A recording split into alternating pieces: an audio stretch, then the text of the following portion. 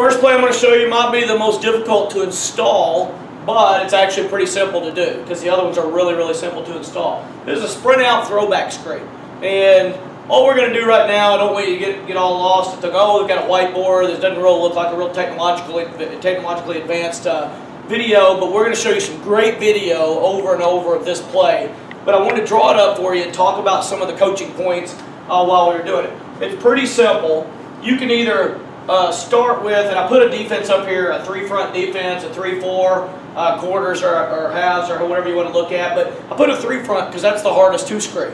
An extra lineman makes it a little easier to screen, so this makes it harder, and that's what we see most of the time, so I want to do that. First thing you want to do is know what your receivers do. If we go screen to a side, okay, we have our inside receiver will run a crossing route to the middle linebacker. To his side. So if we're going to roll to the right, we're going to sprint to the right, then he's going to run a crossing route. And the reason we say run a crossing, it's important for him to push off like he's running a route to get this linebacker to hesitate and hold right there and think that he's actually going to run downfield or run a crossing, maybe even step in. So when our linemen come out, we've already got leverage on him built in. The screen's going to go to this side. Then this guy, the outside receiver, always runs a post and then goes to safety and blocks him. So we know we're going to be sprinting away, okay? And so he's going to run a crossing route to the middle linebacker. He's going to run a post to this play side safety. Now you can do one of two things. You could do a bad play action fake right there, which I don't prefer to do because I don't want these linebackers coming downhill. You can do a bad play action fake, and then we take it and we run him out, and when the guard pass sets, we're sprinting out, so when he pass sets that way, we're going to sit behind him and wait till he pass sets and then come straight down the line. And then our tackle is going to also pass set on a sprint out away, and then he's going to come straight down the line also, and he is looking for #1 threat of the corner, who probably on the post has backed off or rolled that opposite way as our quarterback rolls out. Play side right here, we're going to run a real pass route, a real combo route out here. Okay, to go ahead and we got sprint out this way, get the safety to roll over the way. We're blocking those guys without blocking them, without taking a chance on blocking the back, clips, anything like that. But a key point here is our quarterback, we want almost a 45-degree angle. If he comes too flat, these guys are really sprint out blocking to this side, and they're doing their job like it's a true sprint out pass play. But if he comes too flat, we don't want any penetration to mess him up. It changes the angle of the throw. If he goes too deep but doesn't get out far enough, it doesn't help us with the linebacker flow and give our lineman an angle or some leverage. So I like a 45-degree angle, stop and plant, and then we're going to throw back. So the tailback goes in front of the quarterback, hesitates, waits for that guard to leave, and runs out and hides behind him. And then we throw back right there. Normally what you'll see on video over and over, we'll show you this play several times.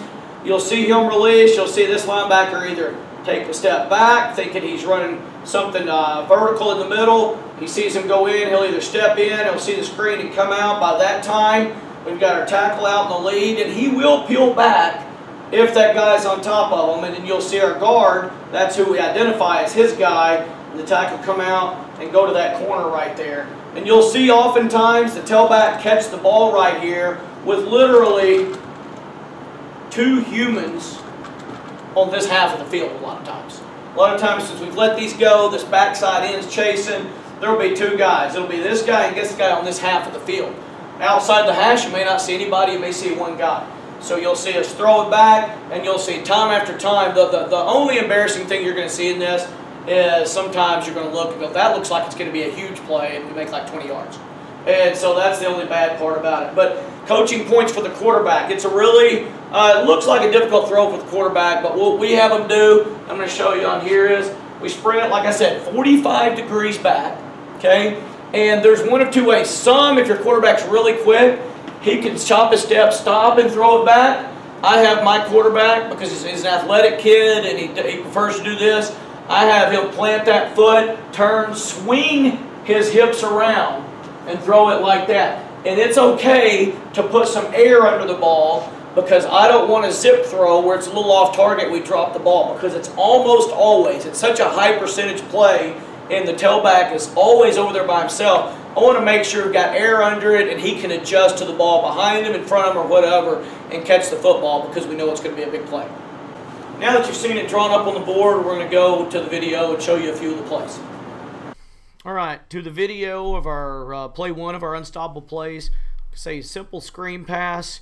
I'm going to show you the this version of it and go over some stuff, and then show you the end zone view so you can get an idea on the quarterback situation. But here we are in a 2x2 set. I think I checked to this play because they slid the linebackers over this way for some reason. I guess they had seen something. But we do a bad play action fake over here, and if you'll notice, play side, inside receiver runs a crossing route to the mic. We'll run post to safety here like we drew up on the board. And the tackle came a little too far up the field before he released, but the running back gets behind the guard, and out we go. If you'll look, just like we said, drawing the play up, one guy outside the hash. I think we said maybe two, or even two on this half of the field, and then this play looks like it should go for more than 20, 25 yards.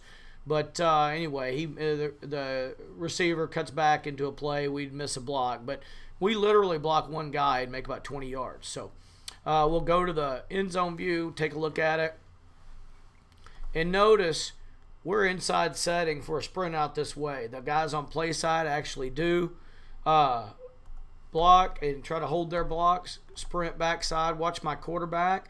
I let him turn, like I told you guys on the board, swing that left hip around, throw it back across, and we put some air under their ball because we know it's going to be open, and make sure he catches it. If they throw it on a line, a little in front, a little behind, makes it tougher. So let you look at it one more time in full version without stopping it.